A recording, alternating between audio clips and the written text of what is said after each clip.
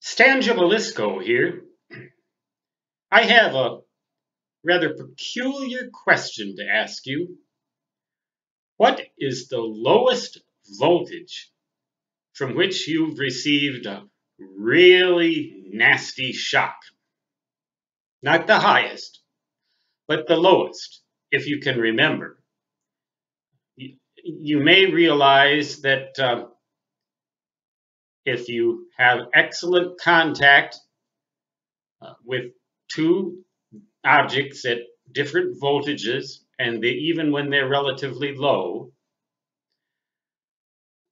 enough current can be driven through your chest cavity to cause your heart to go into fibrillation. It can actually kill you.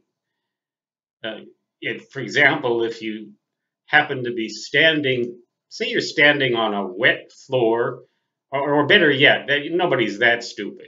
Suppose that your hands are sweaty and the sweat has salt in them, and you grab a cold water pipe with one hand and a hot water pipe with the other, and they're both copper pipes, but they happen to have a potential difference between them. I've actually had this happen.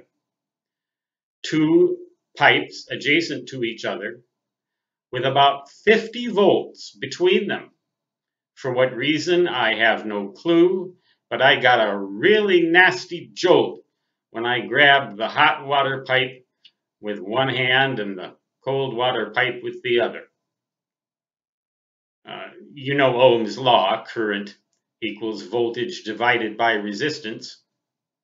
If the resistance is low enough, the voltage doesn't have to be very high to produce 50 or 60 milliamperes. And if that happens to go through your chest cavity, it's going to feel like somebody kicked you right in the chest. And if 100 milliamps happens to go through your chest cavity, it could conceivably cause your heart to go into fibrillation.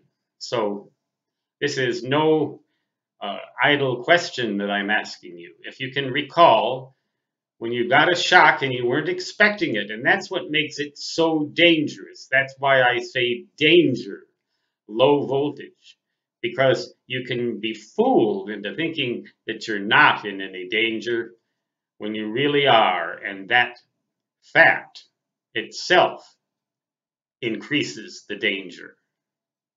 So if you happen to get clobbered off of two objects you didn't think could even have a voltage between them, and you ended up measuring the voltage with a multimeter, it might be AC, it might be DC. What was that voltage? How low is the lowest voltage? I'd like to see who can set the record here. Stan Jabalisco signing off. Until next time, be careful around low voltage. So long.